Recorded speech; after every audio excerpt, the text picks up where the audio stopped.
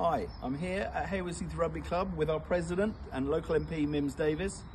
A historic day for the club because we have just received notice from the Levelling Up department that, pursuant to their community ownership fund, we have received a grant for £250,000, which means the build of the building is fully funded.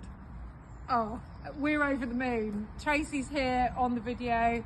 Phil, what a day for everybody. I've stood in that wonderful clubhouse where we've looked out at the big new erection behind us and hoped for the getting to the line, and we've done it, and the Levelling Up Fund bid has come through. Tracy's worked her socks off, you have too. We're ready to get this open in October.